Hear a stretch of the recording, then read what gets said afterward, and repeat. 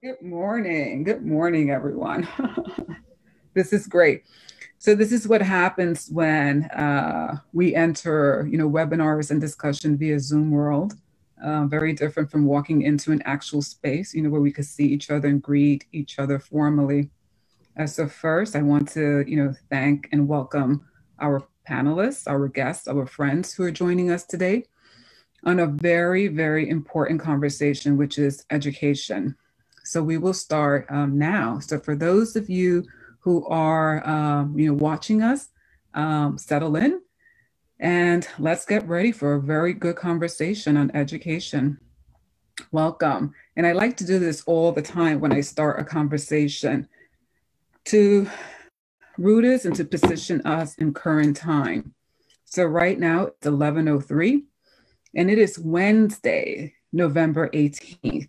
And last month, we had the pleasure to start a webinar series to discuss the three pillars that this organization holds itself accountable, which is criminal justice avoidance for young people who are court involved, ages 15 through 19, education progression, and employability.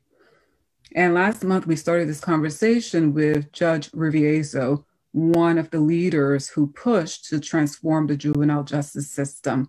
And we got to see over so many years, New York City is starting, to think through and to push for what is fair opportunities for our young people. And this morning is a great privilege because our guests, they know the organization very well, but they're leaders and scholars in the field. So let me formally introduce myself. I'm Giselle Castro, the Executive Director at Exalt, and I have been the ED at this organization for 4 years now. And the way that we met, Tabari Bomani, Principal Tabari Bomani, was in our first year, or at least my first year here at Exalt, where we had two funders who were really interested in supporting our young people and this very specific pillar, educational advancement for our young people. And we worked and we identified Principal Tabari Bomani to work with him. He is based at Boys and Girls High School, one of the schools that unfortunately was slated to close, but he led Nelson Mandela within the school system. And we worked with him for 2 years with great success. And I cannot wait to hear the principal, lead us through the conversation, the experience, and some of the questions that we will be asking. And then we have Dr. David Kirkland, who is a scholar in the field, who has been a great supporter and a partner to me, to the organization, in thinking through these very complex, challenges. So how do we advance our young people academically? He is now dean at Steinhardt at NYU. And he will, definitely correct me if I said anything, wrong, since there's so many different titles. But it's a pleasure and an honor to have him with us today, since he knows the organization well. He's one of our board members, and he started at the point in time that this organization, in fact, embarked on a growth plan. We also have Dr. Darnisa Amante Jackson, who she too started to work with the organization when I started as an ED 4 years ago. And this is her first full year as a board member, and it's great to have her as a scholar, her expertise. So I will close out with this and transition over to Brian Lewis, who is our deputy director. And he has been working very closely, not just in the organization, but helping us grow and scale and think through how do we advance our youth.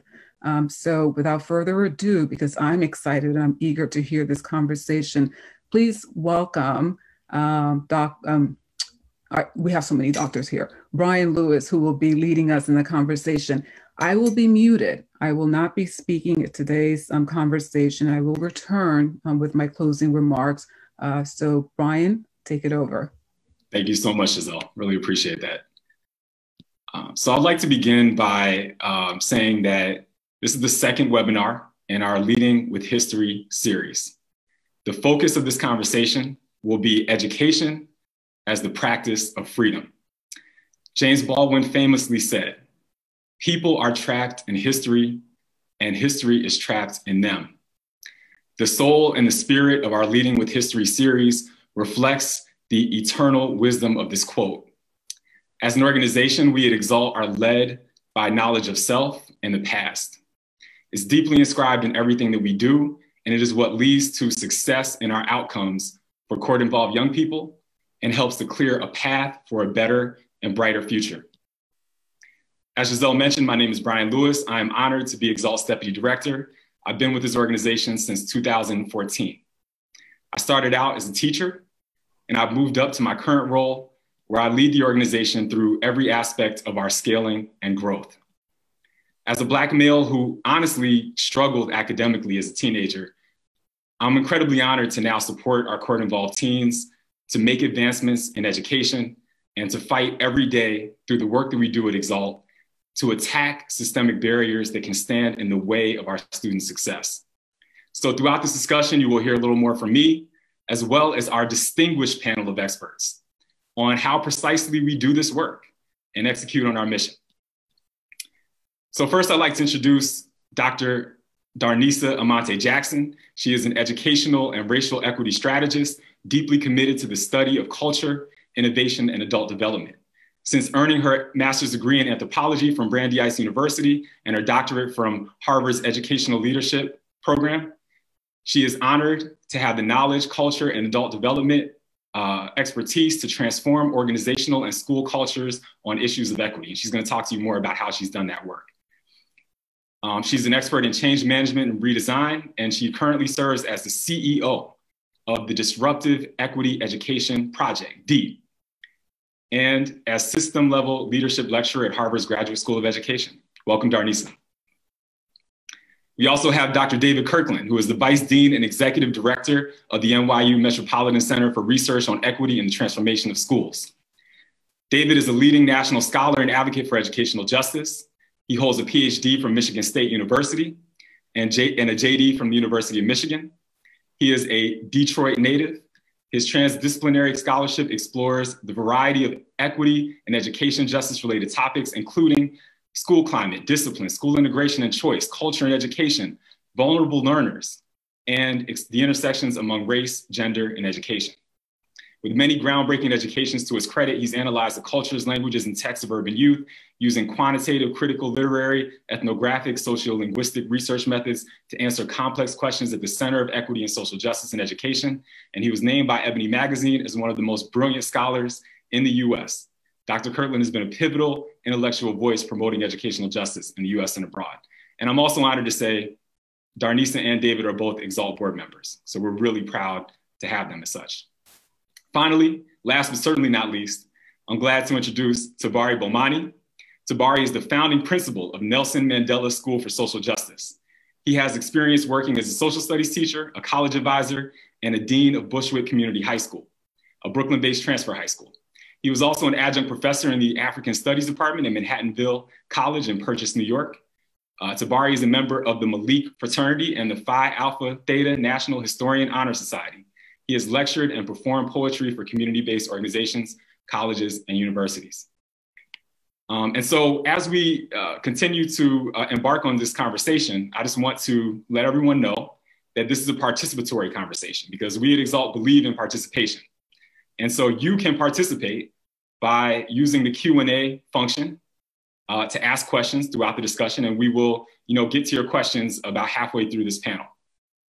I'm also honored to say that we do have Exalt students, current and past, on this webinar this morning. And so we will prioritize Exalt students' questions in the discussion, but we welcome questions from everybody, from our funders, from our referral partners, from anyone who is interested and would like to pose a question. So I'd like to start off by asking, first question, and this question is actually for Darnisa. Darnisa, as the CEO of Dig Deep for Equity and as one of the leading voices on understanding the way that systems impact us, can you please tell us what are the systemic issues that contribute to this thing that we call the school to prison pipeline? Thanks so much, Brian. Good afternoon, good morning, good evening to everyone. I don't know where you're watching from, a little Truman Show for us. And so I think that's a really great question. And I think the best way to think about it is imagine there are 4 circles right in front of you, right? There are 4 different types of oppression. So you have systemic oppression, which is ideological. That's all beliefs. You have institutional oppression, which is the policies and practices that are connected to those beliefs. And then the bottom two are more about people. So it's more about what you believe and what we do to each other. But the systemic piece is pretty insidious because systems of oppression function in silence, and they function by promoting beliefs that many of us don't know are there. The school to prison pipeline has its remnants going all the way back to the creation of the construct of race and the creation of hierarchy between races to justify slavery. Many people in this country, whether you know it or not, are being systemically, ideologically taught that Black and brown community is dangerous and violent. And it's not like we want to believe it, but when all of your villains and shows are Black and brown men and women, when even in Disney, in animation, our villains are of color, right? It creates this belief that people of color need to be policed more, are more dangerous, which unfortunately leads to disproportionality around discipline and prisons. So we create these systems that over-police Black and brown students, which inevitably leads teachers to believe that students need to be disciplined differently. We exit students from classrooms. Folks get expelled. They get demerits. They experience detention. And the school to prison pipeline says when institutions of education don't ask deep questions about the ideology that informs discipline policies, inform academic policies, we are more likely to disproportionately impact our Black and brown students, sending them into these over-policed pipelines that feel very much like prison and unfortunately do end up in prison. So just wanted to name the systemic piece, but no, Tabari, I know you see a lot of that on the ground with what happens when you go from ideology to belief at the teacher level, even internal belief at the student level that contributes to that pipeline. So, Brian, can I jump in there? Can I jump in there now, Brian? Yeah, exactly. Please do. So, because Doctor got me excited. I think that understanding is essential to us trying to deal with how do we end and crush the school to prison pipeline. You know, as a principal, I recognize that when I opened the school in 2014, there was this whole zero tolerance mentality, not just in my staff. Remember, I came from being also a dean.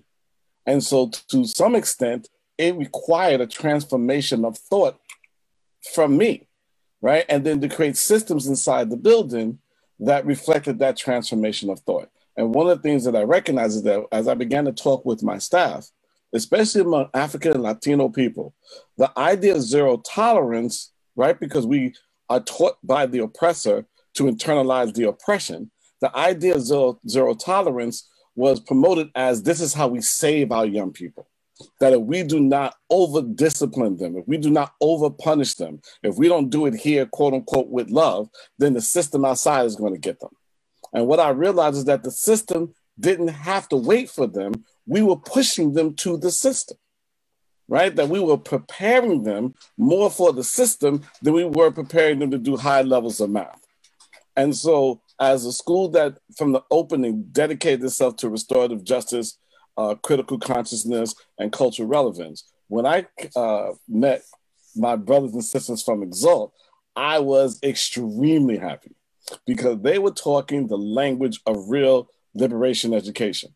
The DOE saw it as the language of innovation, right? But the pedagogy of liberation has been around for a while. And just because they just discovered it in 2014 or 15 didn't make it innovation. It really made it the conversation around liberation. And what I loved about Exalt, who became true partners, right? They always called me back to the center of my better self, right? Surrounding myself with them, they also remind me that, Tabari, your frustration cannot be policy, right? Your ego cannot define what happens with these young people, that you have to be guided by better ideals. And so I love Exalt, right? Exalt helped me build a school where students are loved first, right? And that discipline, while everything requires a certain levels of discipline, you cannot discipline a kid you don't love. You don't have that right. And so I'll stop there because I know I'm talking about. So many jewels in that, Tabari. And I'd love to now toss it over to David, because I feel like this is a perfect entryway with David's expertise on understanding the particular ways that the kind of approaches that you outlined, Tabari, can disrupt systems and also help court-involved young people to move forward. David trains all the Exalt staff on our methodology and how we should engage with young people. So David, would you like to chime in here on anything that Tabari or Darnisa mentioned? Thanks so much, Brian. Good morning, everybody. I appreciate first being here with you today. And again, my name is David E. Kirkland. I'm the Vice Dean for Equity, Belonging, and Community Action in the Steinhardt School at NYU. I'm also the Executive Director of the NYU Metro Center and Professor of Urban Education in our distinguished Department of Teaching and Learning at NYU.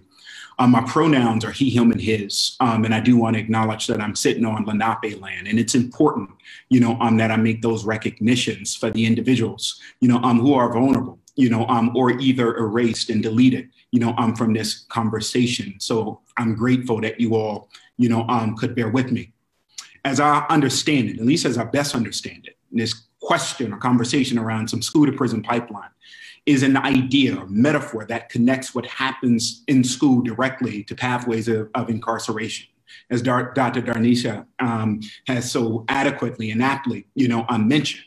So if you look at school suspension stats, the same disproportionality that we see in schools, we also see in prisons.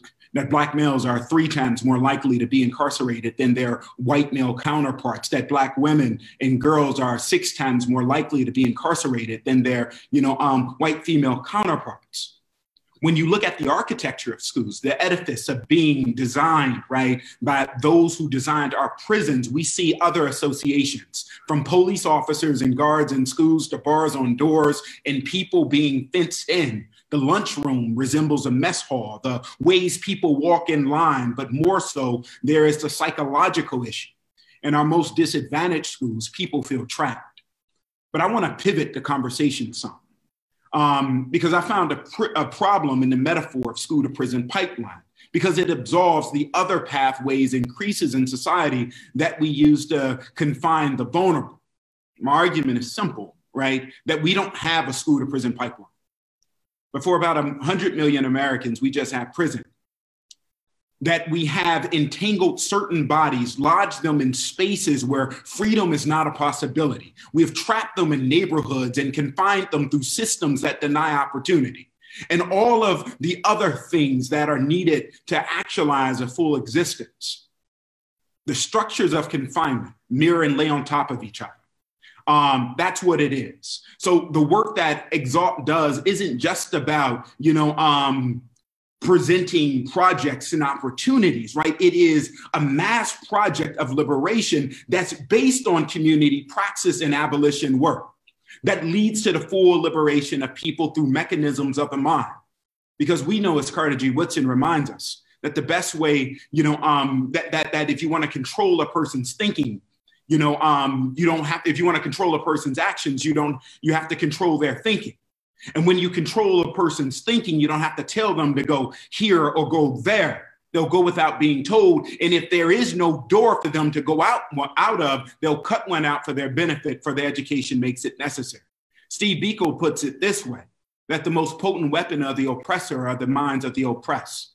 So I'm grateful for the organization of Exalt, because Exalt has taken on the project and the problem of the incarceration, not one that exists when we get to school or just enforced by the project of schooling for, subjugation, but the one that exists in our minds through media, through surveillance in neighborhoods and all these other instrumentalities, right? Exalt attacks the problem where it begins, and that's in the minds of our young people, through projects of liberation that tell these young people that they matter. And that's abolition work. And I'm grateful for the abolition work that the organization does.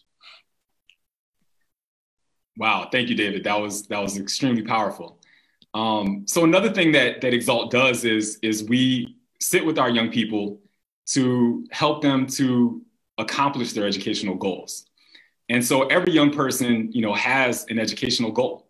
Despite what, as Darnisa mentioned, and as everyone so eloquently has mentioned on this panel, a brush gets painted of the Black community and Black youth in particular, and youth of color, who are over-indexed within prison populations, that we don't care about our education or that we don't want to succeed. But that could be the furthest thing from the truth. And so we begin with the premise that our young people do want to be successful educationally. And then we sit down with them and we ask them, where do they see themselves? A year away, 3 years away, 5 years away.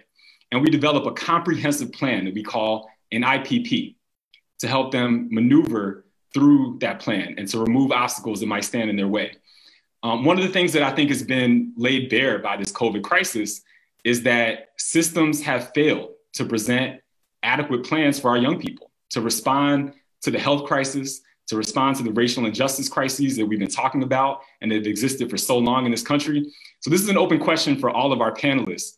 Considering that our school systems, our legal systems have clearly failed to execute a plan for our youth that can bring them to justice and help them to achieve their goals, what should our role be? What can we do to try to help our young people to continue to move forward in these challenging times?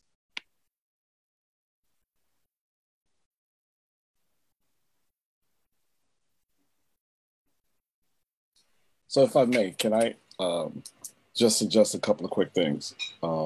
And so just quickly, every morning at Nelson Mandela, we pour out libations to the ancestors, right? And it's a large school community event, right? Now that we're on Zoom, it allows students who sometimes would run late to be on the Zoom. And this morning libation, one of the teachers was talking with students about attendance and about the struggle to get young people to sign in during this pandemic and this remote world. And so I interrupted because the conversation seemed to be leaning toward this idea that people were giving up on learning. And so what I said was that there's no young person that wakes up in the morning and said they don't want to learn. Young people learn all day long. What education in this country has failed to do is listen to them and their spirit, right? Young people don't sign on to nonsense, right? Young people know the difference between rigor and too much work, right? That is not rigorous. They understand when something is culturally relevant, even if they don't have the language.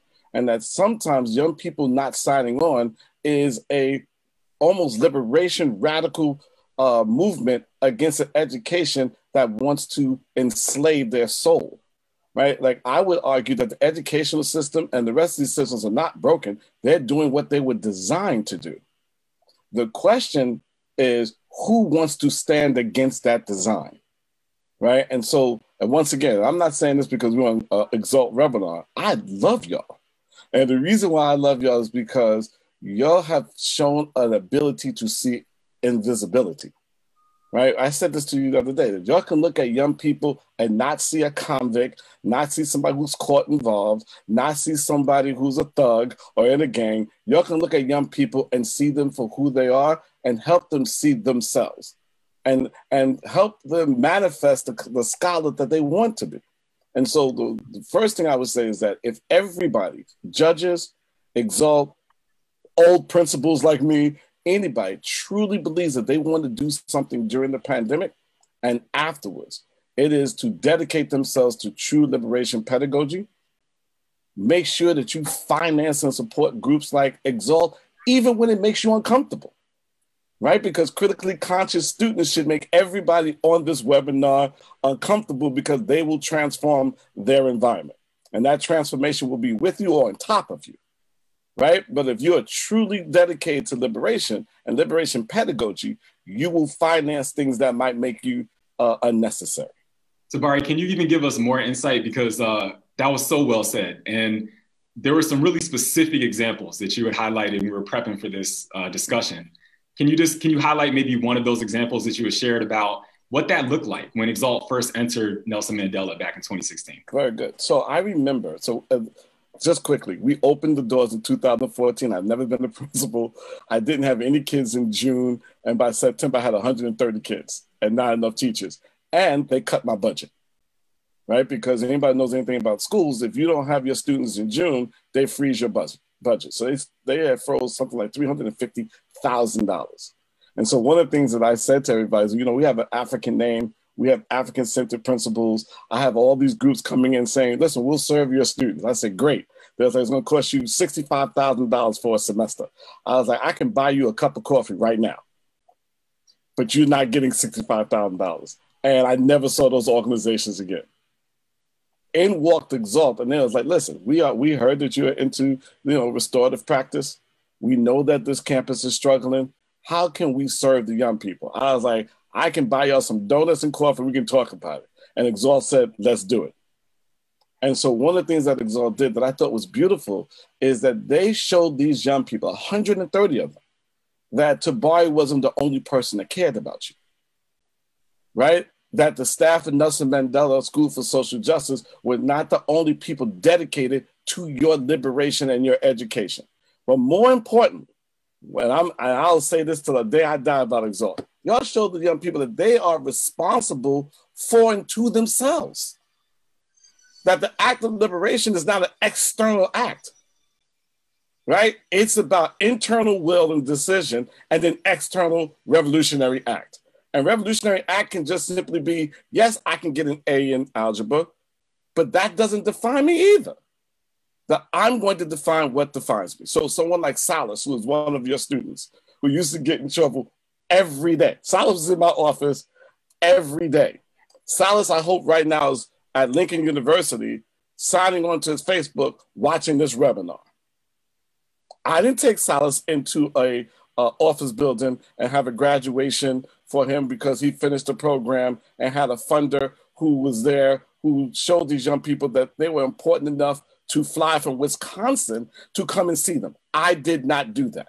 What I did was I partnered with abolitionists, liberators, who did that with me. And so anybody who's listening to this, if you want to know what the answer is financing and standing side by side with organizations like Exalt. It is believing that liberation is not only possible, but it's probable. And so the question is, how do you want young people to liberate themselves?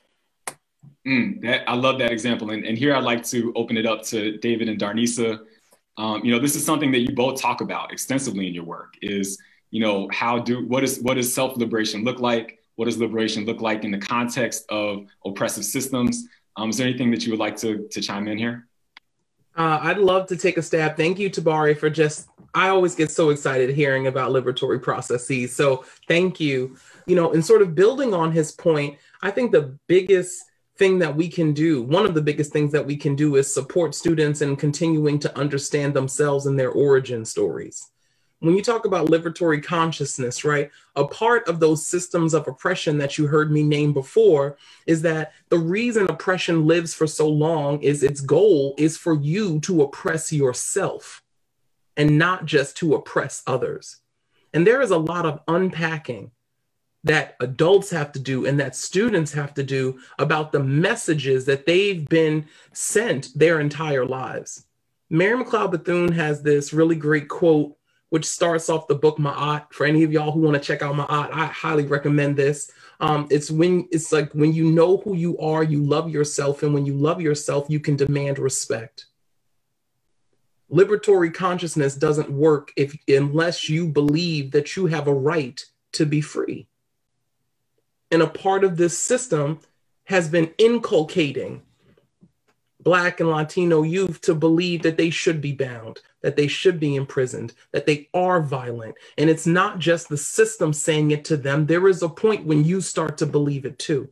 And I think engaging in restorative storytelling, I don't know if y'all ever heard it before, but it's a thing and it works, right? Which is getting students to be able to access pieces of themselves that people maybe have never wanted to hear before, creating belonging. And belonging is not so much you being an expert, it's about creating the space or container for students to lean in to tell you more about themselves as you tell them more about yourself. It's the truest sense of healing, which I think is creating the space to build empathy for them to actually sort of blow up, for lack of a better word, like the things they've been told about themselves that are toxic. There are beautiful things in there that do not need to be unpacked, but toxicity is lifelong unless it's named. You can't dismantle anything that still remains invisible to you, even the beliefs that you have about yourself. So those type of spaces for storytelling and like leaning into difficult conversations, being able to talk about the toxic things you've been taught and to dream anew, to aspire to something, not that narrative, is super, super important. Yeah, thank you for that, Darnisa. Exalt creates, at least in my mind, and just to follow off Darnisa's point, Exalt creates a space, that's safe for students to go into. It's a fugitive space. In the sense that Fred Moten talks about fugitivity, this space where people can, be and feel as though they belong and feel safe and some other things. Why is that fugitive space important, right?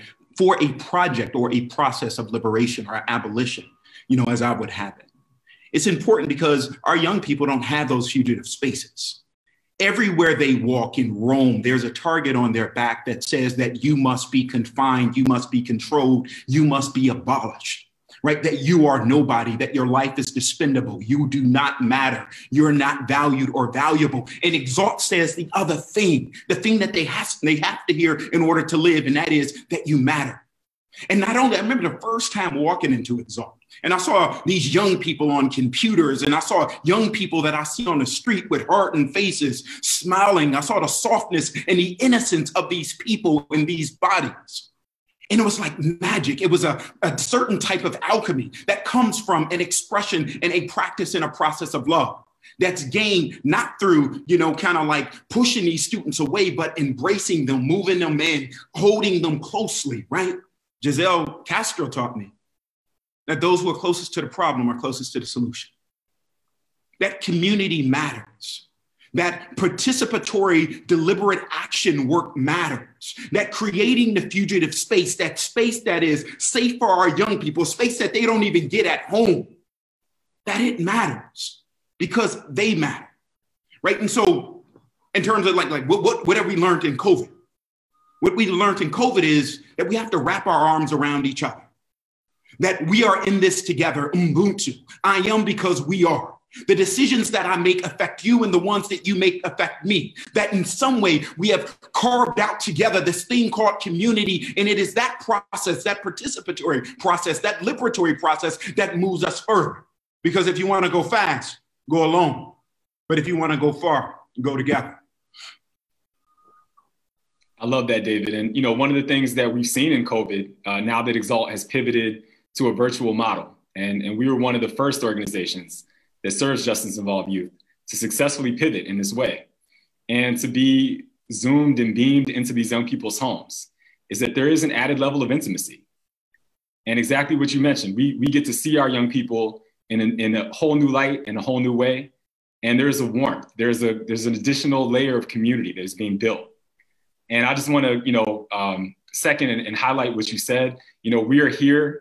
Everyone who is on this webinar today, all of the panelists, all the attendees, we are here to hold each other in strength. We are here to support each other.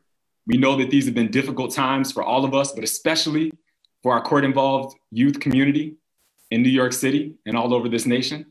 And so, part of what we want to accomplish today is to give some encouragement and to let you know that you're not alone, that Exalt is here for you, that the folks who are on this panel are here for you, that there is an army of folks who believe in love and justice, who know that we will get through this and we will demonstrate that we will get through this together. I want to actually, this is a perfect opportunity to begin to segue to our question and answer. So again, for all of our attendees, please drop your questions in the Q&A function at the bottom of your Zoom. You can also use the chat feature if you prefer that. If you want to identify yourself, it just helps us to know more of who we're talking to and to expand that beloved community that we are continually expanding at Exalt. But I do have an initial question from one of our graduates. And this graduate wanted to remain nameless, but I'll share the question that this graduate asked me to ask today. This student asked me, I was a student who was in school and never got asked about my court cases, or my arrests. I always felt like the school was ashamed of the fact that I was arrested and involved in the system. Exalt helped me to get back into school and transfer to a new school where I didn't feel that level of shame and embarrassment. And now I'm a high school graduate and I'm working on getting my GED. Can you please explain to me why it is that schools seem to be so ashamed of young people who get arrested?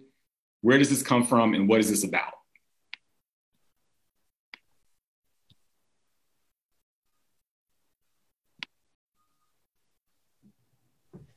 How much time we have? That's the best question. So thank you for asking that. And I hope you know, whomever asked, the reason for the pause is not that your question was not valid. That one could take a whole day. So I want to give a little bit more thought, but Tabari, David, if y'all want to start off while I continue to percolate, but I just appreciate that one so much. Thank you. Yeah, I'll chime in. I think Tabari, excellently said that the system, works as it is designed, right? It works as it is designed. But we also know that the system wasn't necessarily designed for all of us. It wasn't designed to love all of us, to nurture all of us, that it commits shame upon our bodies, and it has done so through mechanisms that, delete our language from the curriculum. It tells us if you come from a community who speaks like I speak, where my grandmother said things like, I love me some you, right? Would tell me that I'm wrong, that system wasn't born to love me, that system has already, poured shame atop of my body. So it's not surprising to me that, when we walk into so many of our schools, that they pour shame into the bodies of our students. They were designed that way. They were designed to see some of us as criminal when we walk into the door, as less than when we walk into the door, right? And the question that we have to have is this other type of pause that loves us back, right? This idea that we are not broken, but too often our systems are. Right? And how can we begin to recalibrate those systems, much like Exalt does when it stands in the gap to say to those systems that there's nothing wrong with these young people? How do we have an advocate and a champion? Because unfortunately, that's what we need when we have systems that have been designed to see us, through eyes that are impaired, to see us through eyes that are distorted, right? So and I've been working in schools now for 25 years. And I understand, how this mechanism actually works and how this mechanism actually operates. When, a student comes in, with a label, IEP label, right, an ability label or a prison label, it does not matter. That schools do not deal well with stigmas. If you got black skin or not black skin, don't do well with stigmas, because its job has been to enforce the type of bias and ranking, right, lower rung that is placed on those types of stigmas. And it's our job to kind of like disrupt that nonsense. It's our job to redesign and push and move and demand that these broken systems that hurt us become fixed. I'm sitting in that one, David. I'm going to offer, in addition to David, but an alternative perspective, which is, the absence of something is still a something. The absence of having systems that support educators and being able to truly meet students in all of these different needs, addressing labels, discussing the difficulty of a student's life. These are not things that schools or many educators who work in urban spaces have ever learned how to do. That's not your fault. But there isn't a process to engage in care-based education everywhere. The ability to talk about your prison record from the past assumes people know how to meet you in empathy, that they know how to sit and hear your story in absence of judging you. So many people are afraid to do something that they don't feel expert in, that they would rather not do it than to inflict more pain in their non-expertise. It doesn't make it right. But I think that question is a call to what does education as a sector need to reinsert into our veins? the social emotional care, empathy-based care, being able to relinquish the fact that everybody wants to be a part of the solution, but very few people want to implicate themselves as a part of the problem. And to truly sit in your record as educators to implicate themselves in why you even have the record. Because somewhere along the way, someone didn't show up and someone didn't do something that you needed. And to even be able to address that on the other side means we have to acknowledge the stuff that didn't happen. And that's very hard for people to sit in multiple truths, but it doesn't mean they shouldn't do it. The absence of them doing it created your shame. But please know there is no process yet to make sure that every student can have a conversation like you're seeking. And that feels like a call to the sector, but it's received. So if I may, somebody's gonna probably have to cut my mic off, right? Because this is enormously, like everybody, and like listening to the two of you speak set me on fire, right? This is enormously personal. Right, I say this to people all the time, out of I think 468 students who graduated from my high school, I was 466 or 465. The only people who did worse was my three friends, right? We graduated at the bottom of our graduating class. I hated school, every ounce of it, everybody in it, right? I was the kid that got suspended at least every other week. I literally came into the building one day after being on suspension for 5 days, and within 20 minutes, I was back in the dean's office being suspended. My father hadn't even left campus yet, so I was able to get back on the bus with him and go home, right? And so for me, entering the space of a school, right, I recognize a couple of things. I'm going to try not to go all over the place. The first is the schools are as racist as a society is. It's also as class-based as society is. And so unfortunately, there are too many people in the buildings of schools who bring with them all of that has impacted their lives, right? And so they bring the values of class, they bring the vomit-ridden confusion of racism and oppression, and they create systems for our young people and perpetrate the same thing that stripped them of their soul before when they were young. And because no kid should feel shame about being arrested or being caught involved. And what bothers me is either kids have to feel shame or they have to feel ignored, because sometimes schools are not just judging them, they're ignoring them. Right? My concern is that most schools don't give and you can fill in the blank. And so that students walk around feeling not just shame, but invisible because they do have a label, right? And I think that all the things that we talk about is seated in this. I've had conversations because I think this brother and sister made it clear that oppression cannot work unless the oppressed, or you call them the subaltern, or you call whatever term you want to use, they have to speak the language of the oppressor. The oppressor can't do it alone, right? And so the oppressor must have you speak his or her language. And whether that oppressor is teaching you to speak racist language or class-based language or misogynistic language or anti-LGBTQ language, it is a must. And so I've sat in spaces with people who look like me, who have spoken badly about a kid that is caught involved, but then have Malcolm on their wall. That's intellectual, spiritual damage. That teacher is speaking of pathology, and they are teaching pathological thoughts to those children. And then we have to decide that we're going to stand against the pathology. I understand why teachers speak the pathology, because you are certified by a system that created the pathological thought. And so by the time you finish getting your degrees, they are hoping that you're not like Dr. Kirkland and Dr. Amante. That's their hope, because there's profit in the pathology. And so I'm gonna stop because I'm getting ready to start. So I'm gonna stop there for a second. That's so well said, Tabari, and extremely powerful. I want to make sure we get to a few more questions. I see them populating. We have this question from Nicole Baez. I can quickly answer this question, then we can move on to the next one.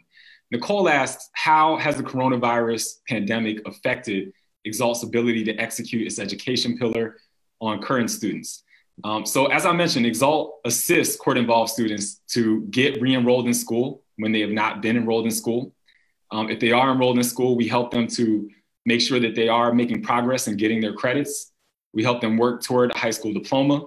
And then recently, within the last 2 years, we piloted a program along with my friend Stephanie Gilman at CUNY College to help court-involved students get college credit while they're still in high school. And so this was a revolutionary program where we recommended these students based on their critical thinking acumen. It had nothing to do with their grades or their attendance in school to enroll in this program and get free college credit and a college experience and college support. And the program has since ballooned. And so now this program is expanded all over the city, but we were a leader in launching that initial class and co-piloting that with CUNY College. So these are some of the things that we were doing before COVID. Since the pandemic has hit, we continue to offer all of these things virtually. So we do our education assessment with our young people through Zoom. We either do it one-on-one or in a collective setting.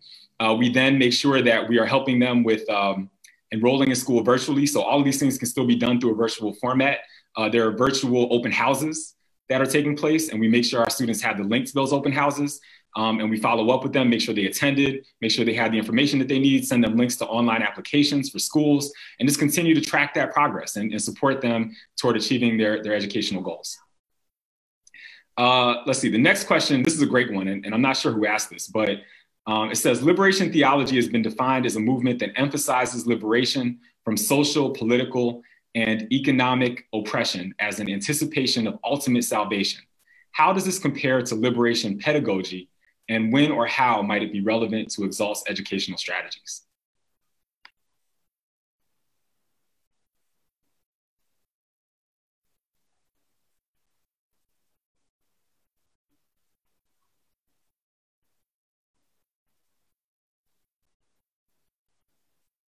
I should mention, despite what people often think, Exalt is a secular organization. So I like the question because, we've been talking a lot about spirit and, and what that means. And we understand that our young people come from all kinds of spiritual backgrounds. But I like this question about, liberation theology and what some of the ramifications might be for, how we think of things like faith. So Brian, I'll speak to it, and I'll try to speak to it quickly, with a story. Exalt, takes in individuals that we've starved. Gloria Latson-Billings, she talks about an education debt, that we owe things to certain individuals, that some people get a payment, other people don't, right? She's reflecting this idea that Martin Luther King came up with, this idea that, when it comes to certain people, that we've paid them with a faulty check, that has come back non-sufficient funds. Exalt, in terms of, like its theology along liberation, kind of like theology. It's about feeding people and feeding their souls. It's about nourishing our young people with diets of ideas and actions, that make their life better. There's this Cherokee proverb of a grandfather speaking to his grandson. The grandfather says that a fight is going on inside of me.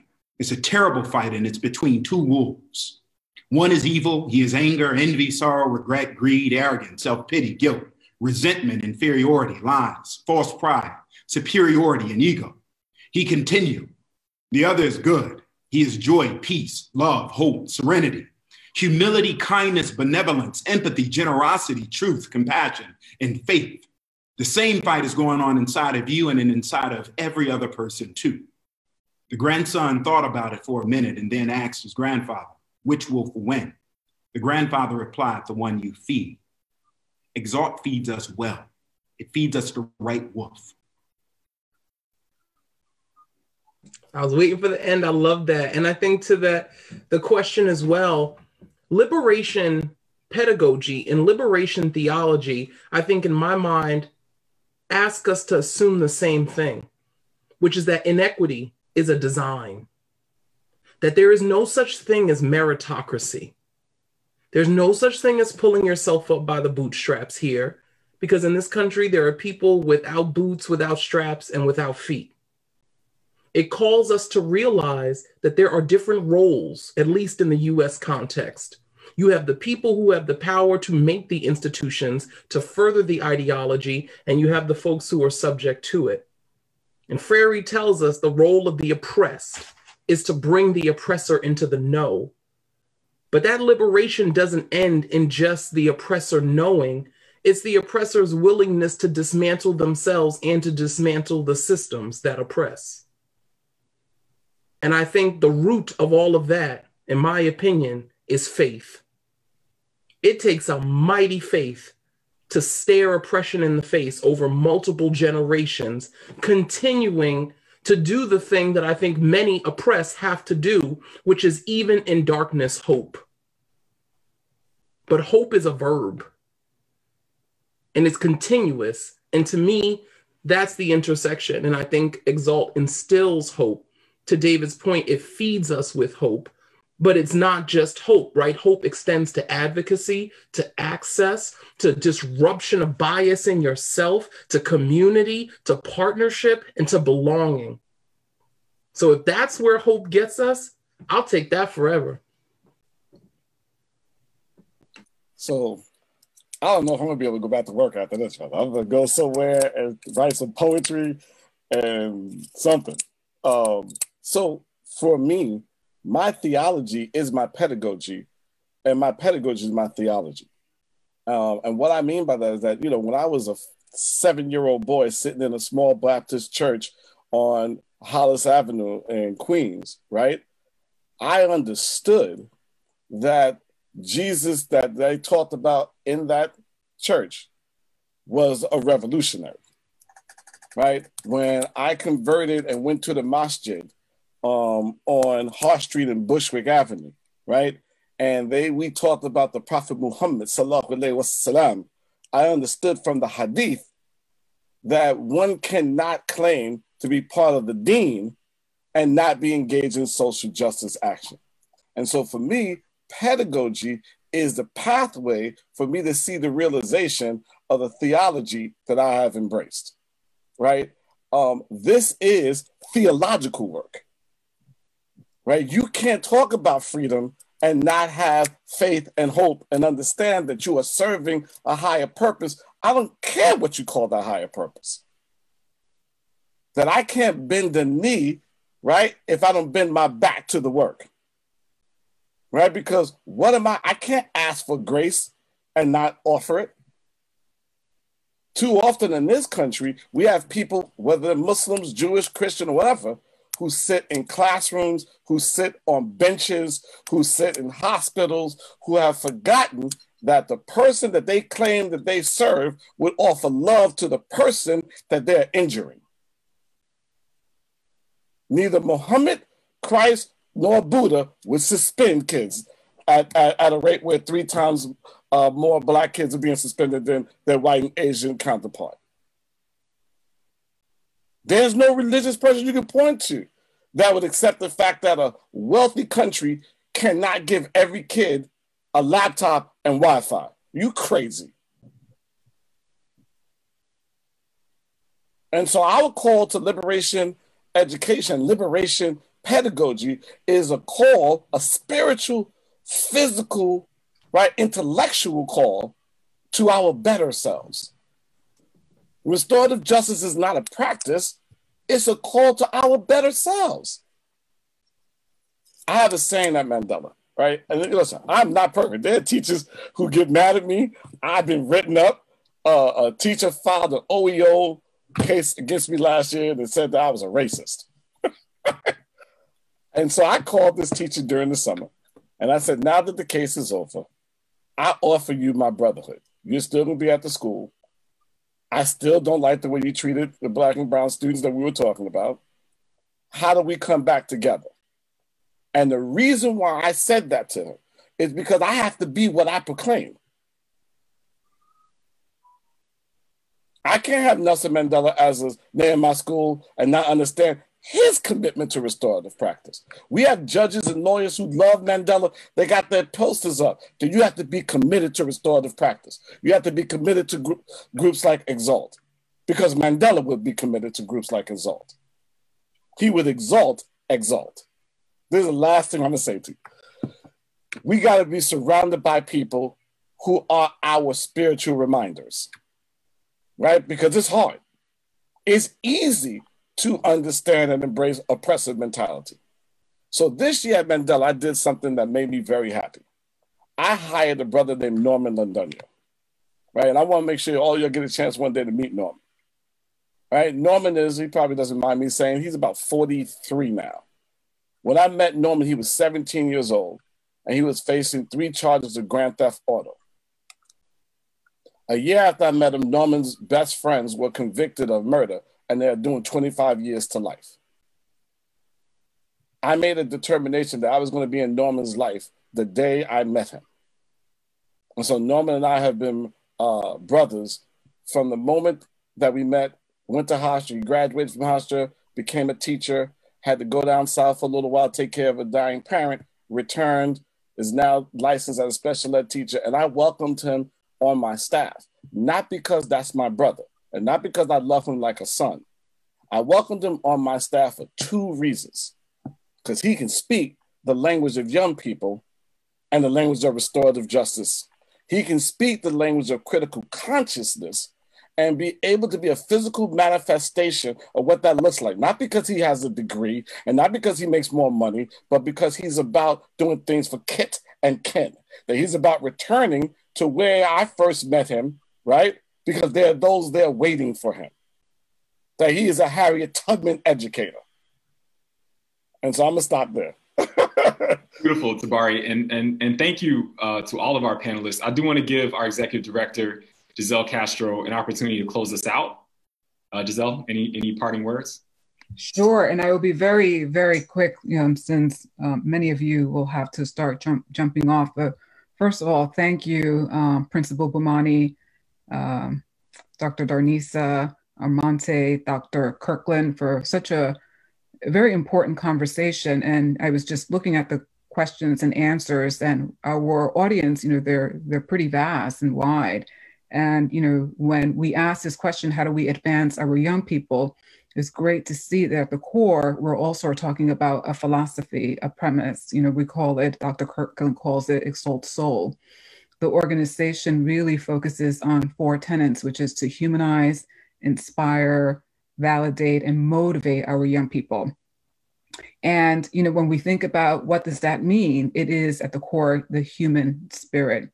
There's so much about this organization, and because we are wrapping up, with time, I want to once again encourage everyone who is listening to us, who would like to learn more about the organization, to please, look us up on our website, or to schedule a chat, with Brian and myself. I won't encourage, our board members are very busy, but at any given point, we could probably resume a different conversation. But, a special thanks to Principal Bomani, who has done so much in the borough of Brooklyn and for education and in liberating our young people. And I also want to acknowledge and thank, although he's a private donor, the donor that supported the project to work at the school. So once again, I want to encourage everyone to take a moment of pause, reflect on all that we learned today. And I'll leave you with this question. And I love posing question. What can we do to create a more just society, especially now that we have teenagers who are perhaps disconnected?